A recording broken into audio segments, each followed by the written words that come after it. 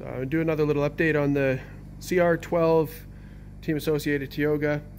I've got a couple little things that I've done to it and a couple more things that I plan on doing to it, and there's a couple things that I seem to be doing differently than what I'm seeing on YouTube, and hopefully this helps somebody else that might be looking to do stuff like this on their 12 scale. One of the things that might stand out right off the bat is I do have this all cut apart and redone with the strut keys in the back, and it's not done up here in the front. Now with the Tioga, it has a hinge on the back and it only has the two body posts up front with this body. Therefore I didn't need the body posts up here, so I cut them off, and it's not all that elegant, but it's certainly functional, and two screws holding the keys on seems to be working fine. There are a couple other mods I'll touch on in a moment here, but I wanted to just show, kind of for myself, also for YouTube, what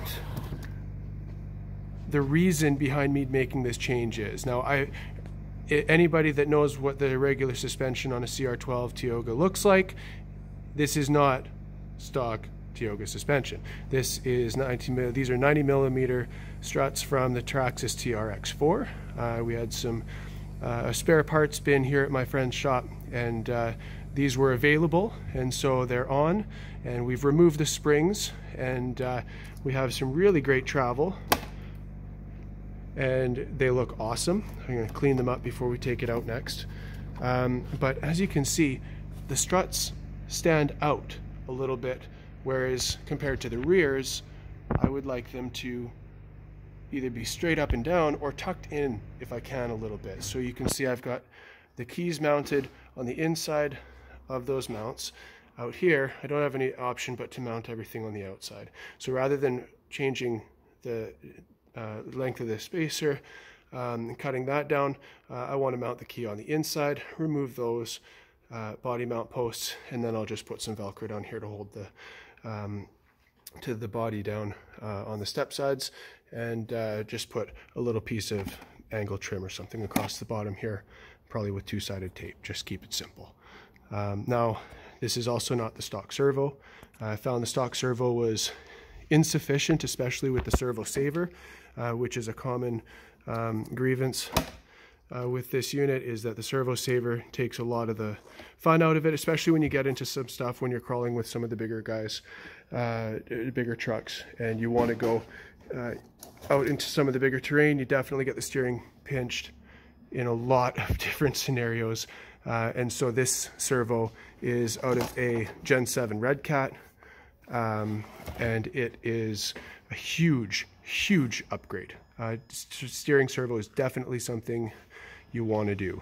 Also in the steering, I moved, see if you can see it here, I moved the shaft in one notch there. I found that the tires were a little bit towed out for my liking, and it made it just a little bit twitchy when we're commuting down the trail to and from spots.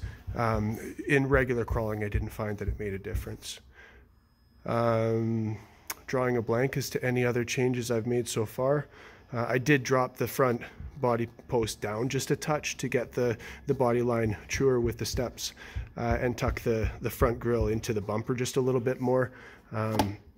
I think the lines on it are a lot cleaner like that, and I also put a little piece of trim on there that we had laying around that actually fit.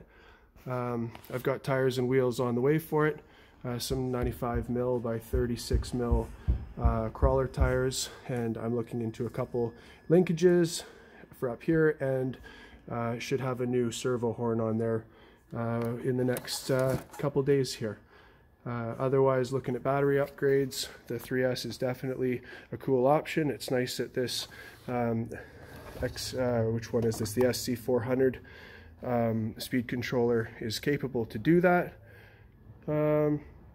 Really happy with this little unit, and excited to do a full proper video with the Kootenai crawlers, and we're doing a crawl tomorrow, so hopefully we get some good footage out of that, and you guys have a lot more to see this thing actually in action here pretty soon. Thanks for checking this out. Bye for now.